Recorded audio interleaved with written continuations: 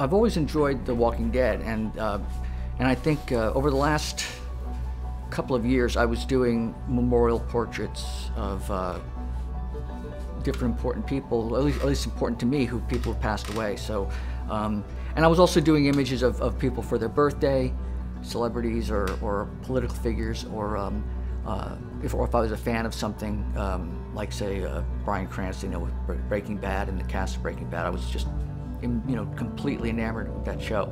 So I was doing images and portraits, and I found it a nice way to sort of break away from some of the comic stuff I was doing and actually getting back to portraiture, which I really love.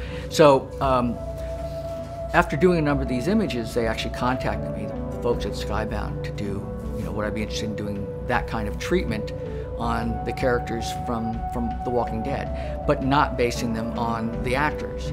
And I jumped at that. I mean, it's always great to sort of give a portrait interpretation of a comic character and try to find something in that one single image that expresses who they are, and is also something that makes people want to pick it up off the stand. So I'm having a blast with that.